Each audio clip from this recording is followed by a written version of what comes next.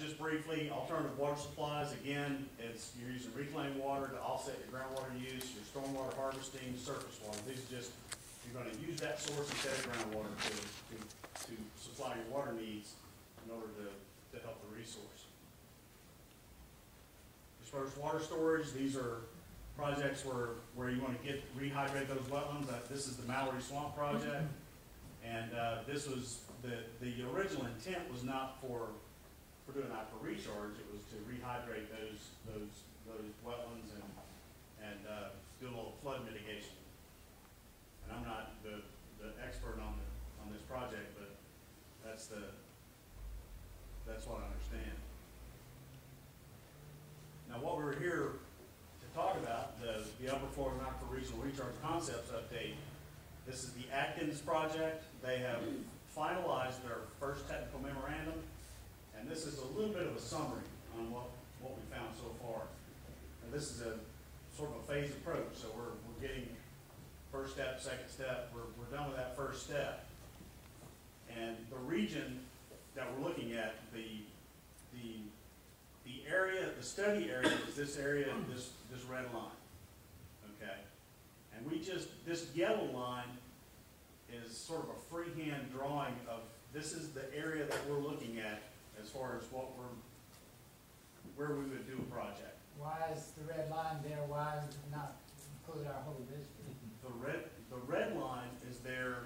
Well, let me take that. The first step of that. The red line is there because that's the whole study area. That is where we would get any sources of water from. You can't. We're not going to. If you just look inside this yellow circle, you're not going to find any. No, but why don't we go further to the west? Because the Suwannee River is a hydraulic barrier, number one. There's a hydrologic barrier in the Suwannee River. Any impact, we're dealing with this as an impact, as potential cross-boundary impacts with another district.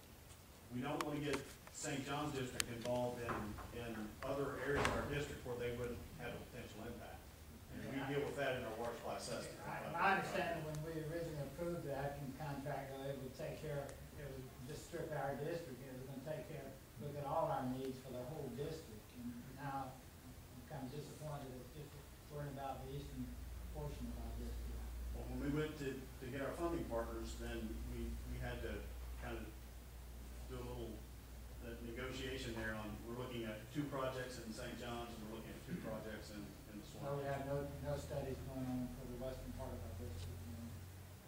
Not in particular. We haven't seen any areas in the western part of the district, other than what we've seen in Jefferson County, that may be a potential area that we see where we need in the planning region, the next 20-year planning horizon, that we really have any issues. So that's we're not concerned about it just yet. That's also part of Madison too, in the northwest quadrant. Yeah. It's impacting. It's the northeast and Jefferson, northwest in Madison County. Yeah. Correct. Thank you. Yes, sir. The focus of the first technical memo was to summarize, and it did summarize, accumulated hydrologic and hydrogeologic data, identified regulatory and water treatment requirements, and also identified those water treatment processes for the ranges of those surface water and reclaimed water qualities and those sources that are available. Look at the water quality and see what it's going to take to treat that water to whatever standard we think it's going to need to be treated to before we use it as a source. Those potential water sources that have come up so far are the Upper Suwannee, the St. Mary's, Ocklawaha, St. John's River, Black Creek, and various potential reclaimed water sources. All those reclaimed water sources, with the limitation in instead of looking at every single little small reclaimed water source, we said anything over 10 million gallons a day would be a potential source because of the cost benefit. You don't want to, it's going to cost a lot of money to develop a project. You want to be able to get the best bang for your buck. The treatment requirements and processes that were involved, that were evaluated. Now there are regulatory and treatment requirements for direct aquifer recharge.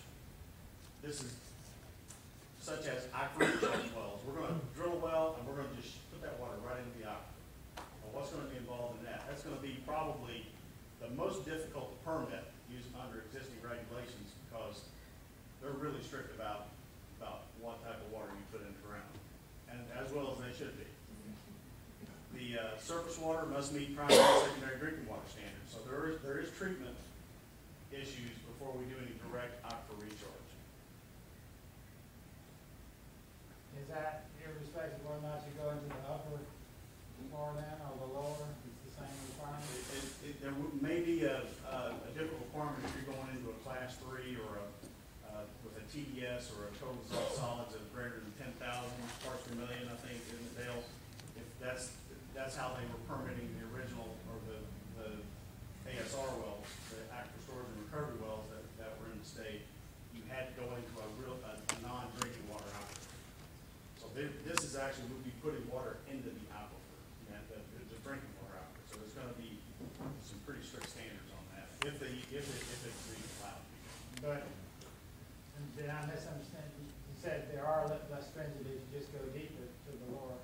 If you go into the higher, or the non-drinking water, if you have a TDS of higher than 10,000 parts per million, then there are less stringent regulations. They're not real keen on it these days, but it's probably more.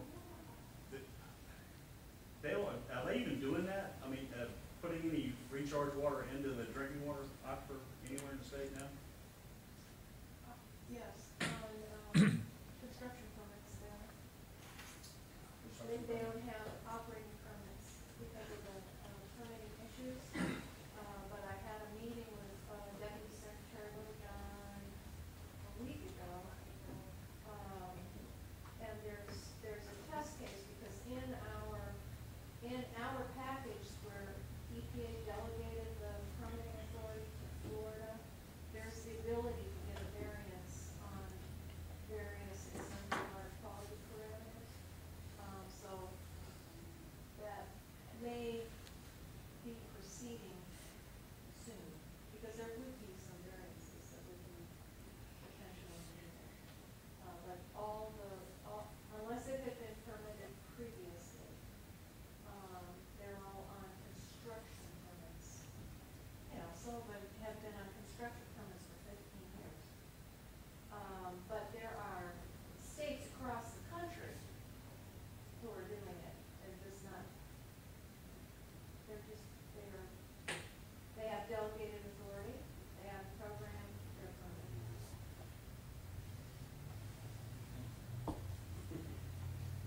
On the indirect aquifer recharge, there's two types of recharge. You got direct aquifer recharge and indirect. The indirect would be going through infiltration basins, ribs, rapid infiltration basins, reservoirs, sinkholes, wetlands, or storage ponds, something like that, where you're not directly putting it in the aquifer, but it does ultimately get into the aquifer. Little diagram kind of showing just a basic design of a rapid infiltration basin. Now, surface water, there are no specific treatment regulations. However, DEP does reserve the right, of course, to review on a case-by-case basis to see if there's anything we might need to do for treatment of surface water before we put it into indirect recharge.